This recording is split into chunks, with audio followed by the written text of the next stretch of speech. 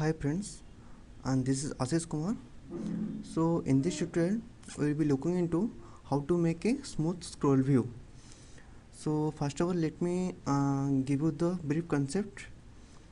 Here I am using the HTML, CSS and JavaScript to develop the application to iPhone or iPhone Android.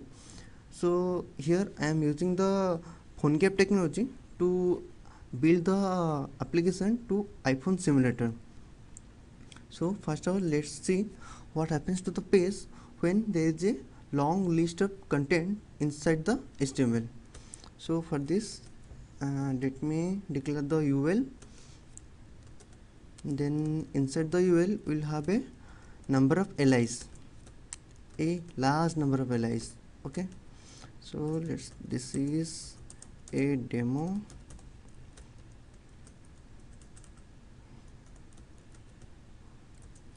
Okay, so let me repeat this to multiple times so we can have a long list of li.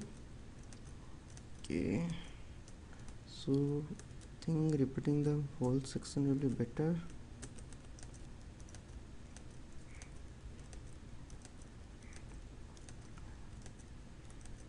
Now it has a multiple li, so let's check the output. So I am using the Xcode to build the application. Now you can see that with a long list of content the whole page tends to be scrollable, but our requirement will be we'll make this header constant and we'll make the rest of the section as scrollable.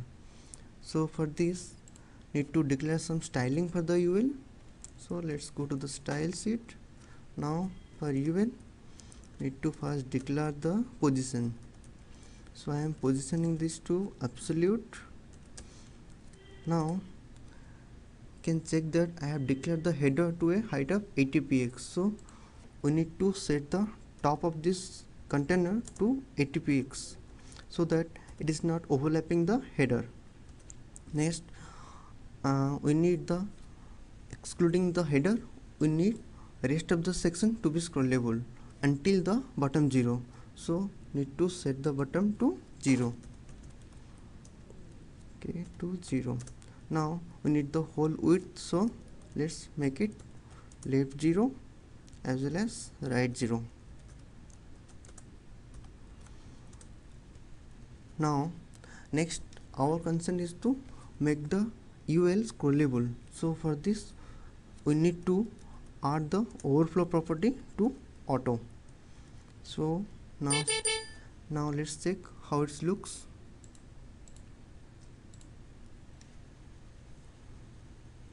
Now we can see that header is here, and while scrolling the lower UL is only scrolling, not the whole page. Okay, this is our requirement, but if you can see the scrolling is not so smooth or it is not so flexible. So to make this smooth and flexible we need to add one CSS3 property known as kit-overflow-scrolling. Kit-overflow-scrolling, and we need to set this value to touch event. So now see the output.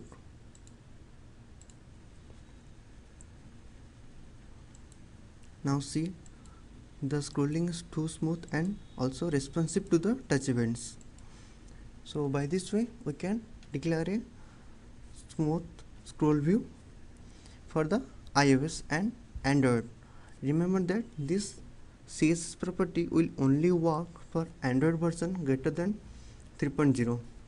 So let's say if you are planning to have a same code for both Android and iOS version, and the Android should be also supportable to 2.2 or 2.3, then you need some external library, let's say the iScroll. So to have a same layout for the iScroll and this CSS, need to do some changes to the layout. As per the iOS, as per the iScroll, it requires two div. First one will be the wrapper and second will be the scroller, and your content need to be within the scroller. So first declare that div as wrapper, next div will be a scroller.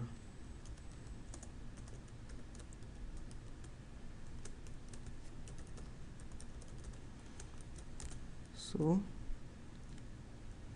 I need to indent these sections to, okay, let me indent this.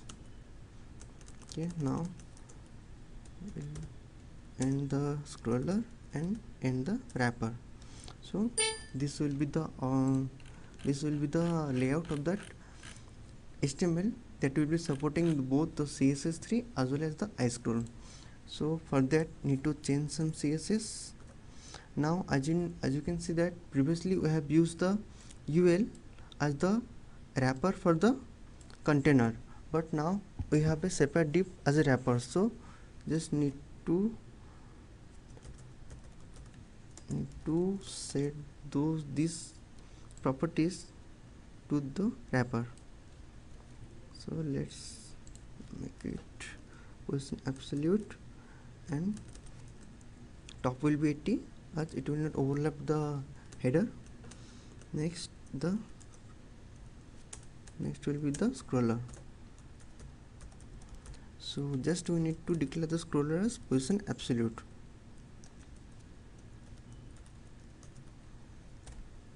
Okay, this much.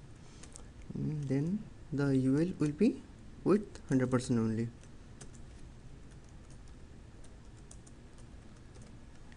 Okay, so one more point you need to remember, while using the wrapper and scroller you need to declare the Z index. So actually it will make the layout more stable. So you can set the Z index of wrapper to 10 and can set the Z index of scroller to 1.